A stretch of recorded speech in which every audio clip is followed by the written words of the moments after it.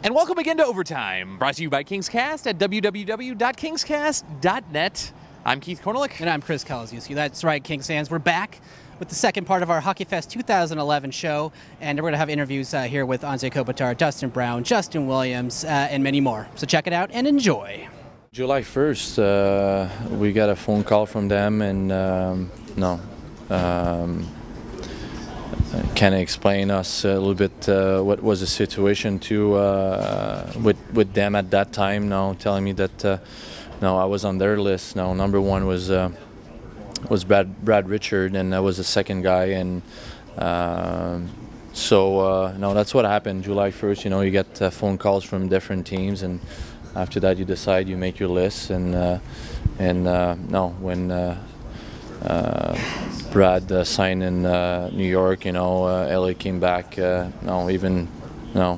announcement was on TV, not even a minute after the Kings called us right away. So we know that they were really serious about signing me. And I have to say, just before last year, when I left my no trade clause to go to Tampa, I know that the Kings was really interested in myself too. No, that might be the question mark. That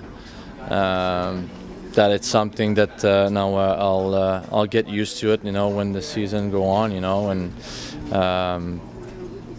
But if you look at the travel that we had last year in Tampa Bay, was a lot of traveling, so. I was talking to some people here and working with the Kings that what the Kings did as travel last year in Tampa Bay. What we did last year in Tampa Bay was almost similar to it. So it's stuff that will take time. Now I know that with time change, that might be the hardest thing to adjust. And but at the same time, now I'm here for 2 years, so I have no choice. So.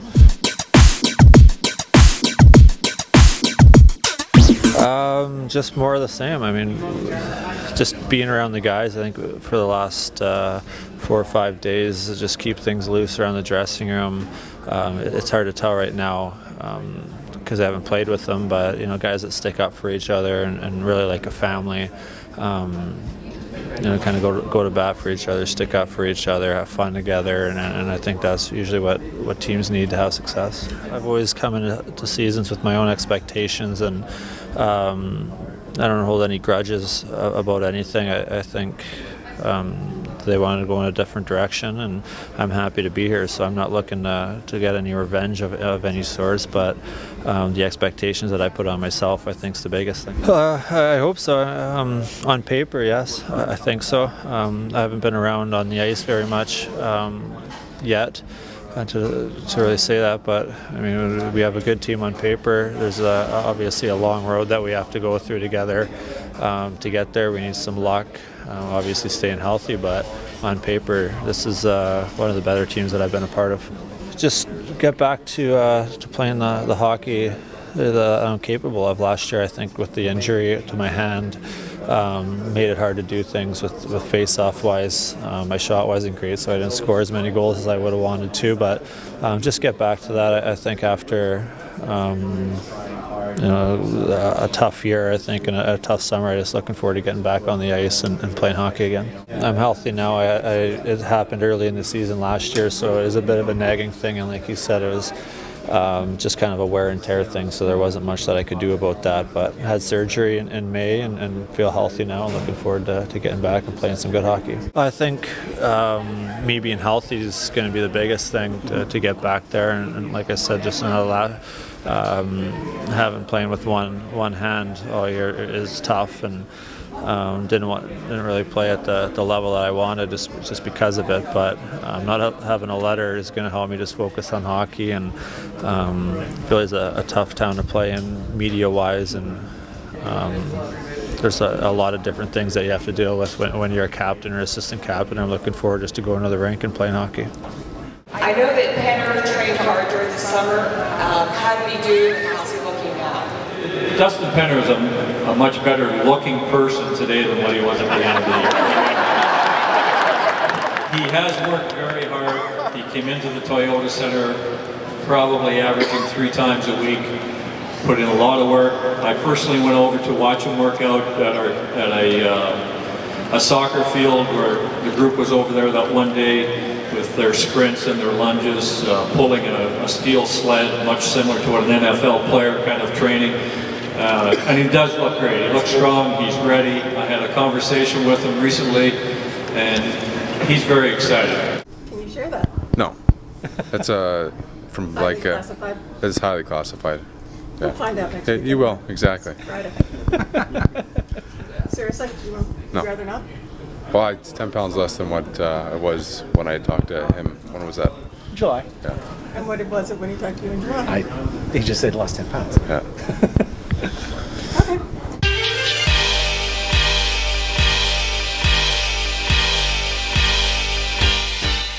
Oh, yeah, obviously it's great to have the support from your coach there, but you know, at the same time, if you know, like any position, not just goaltending, if you can't produce, if you don't play well, you're not going to be there for long. So, you know, obviously it's good to have that support, but you know, at the same time, there's a lot of work to do, and you know, I think it's the start to a long year, hopefully, and you know, we'll see how it goes. You know, it is what it is. It's something that I hate to get involved in. You know, it is what it is. So I know everybody on the team's looking forward to him coming back, and you know, I don't think there'll be. It's not like I think he won't be here. I think he'll be here at some point. So you know, we'll see when. You know, at some point you got to get over it, and you got to start thinking about what's next. So you know, somewhere during the summer there, you kind of you stop analyzing what went wrong and you know what you could have done better. And, you know, it's when you start focusing on this year and getting prepared and ready to go. Yeah, no, I think we definitely, without a doubt, have the talent. I know we're, as a group of players, we're very close, and everybody, you know, we have a great chemistry in the locker room. So I don't think there's a doubt in my mind that whether we can or can't do that. It's obvious after every season, you all have a chance to get a lot of free agents. They're out there. Part of being a winning team is the chemistry. What's the chemistry that you saw in Simone and Mike that would, other than their stats? I mean, you hit the nail right on the head. I mean, there's no question that free agency you know, is fraught with pitfalls. And again, we talked about that before, where I remember like 3 or 4 years ago, we went out and got 5 or 6 free agents, and we thought it was great. I said, whoa, this ain't the way to go, trust me. Usually, like I said, the ideal thing with free agency is not only the quality of the player, but the fit. But hopefully, or not hopefully, but to get it right, your core of your room that has to take over that leadership group has to be quality and generally homegrown people. Yeah, I agree with him. No, I got a lot of confidence in this team. What about the one guy that's not here? I think he'll be here. You know, I think everybody's planning on starting the year with him. Nobody really sees us not having him in the lineup at the start of the year. But you know, obviously, it's something that I'm definitely not keeping tabs on daily. It's because you know, it's none of my business what goes on there. Anyways, just it's going having the confidence that when the deal does get done, he'll come in and he'll be you know, the same piece that he's been for our team for the last 3 years. Have you talked to him? Yeah, no, I talked to him, but I haven't talked to him about the contract or anything like that. There's no point. He's probably hearing that conversation all day. So you know, I'll give him a little break, just shoot the breeze. Surprise, you know. I think you know, just like anything, it's, you know, obviously first off you get excited for you know, for a guy like that he played against before and he's a real good player and you know, he's going to add a new dimension to our team. But then again, though, too, you know, you feel sad, and because you know Simmer was a big part of our team. He's a great player. He's only going to get better, and you know, so it's tough to lose a friend and a good player like that. And the guy's been a big part of our team. But at the same time, I think Mike Richards is a player that doesn't come around too often. And so, you know, if he's available and signed for 9 years, I think he's going to be a central part of this team for a long time. And I think you got to give up something to get something, and that's what they did in the case with Simmer and Schenner going the other way. You know, it's just like anything. You got to win to get results. We knew coming into this year if they made the moves or not that obviously you got to start making strides in the right way. You know, to keep your team together. And nobody's going to keep a team together that just, you know, is one and done in the playoffs or is kind of battling to stay in the playoffs. You got to win games if you want to stay together and keep your core together. So it's no more pressure than we thought. I think it's just it's a nice reward. It's finally it's nice to have a summer where all of a sudden, you know, we're going after these guys. We're getting our teams better. Like, shows that management has a lot of confidence in us, saying, all right, well, you guys have done your part to get better and to grow as a team. Now we're going to add the pieces that I think, you know, that they're going to make us, you know, put us over the top. When you guys open up in Berlin, what are you expecting from there? 2 points in that night. Well, I think familiarity is pretty underrated. When you get, you know, guys you played with, and especially coaches that you're familiar with, I think you're able to start the season a little bit ahead of what you would normally be, and I think that'll definitely be the case for us. I think we can actually, you know, do everything. We should be able to make it all the way. I don't think I've been on a team where, you know, even when I won the Cup in '06, our team wasn't expected to do this. I think expectations here should be extremely high for this team and this talent, and you know, how far we've come. So, you know, I think a successful season, you know, the way it used to be is the first round, make the playoffs, second round, you know, we should be looking to win it all. You think about it and you learn from it. I think everybody on this team, nothing's ever the same. You know, as long as you play in this league, you say, yeah, well, I've been there, I've done that.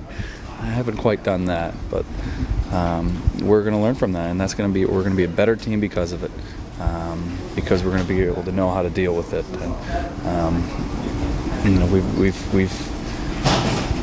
I know last year we had one of the youngest teams. I know we'll have a young team again this year, but we've got a young and experienced team. I think the interchangeable parts are pretty good up front, and it's exciting to know that no teams are going to be able to key on one line.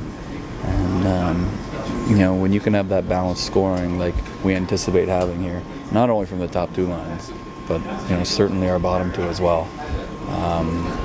You know, you're going to have a good time. You're going to be a thorn in the opponent's side most of the nights.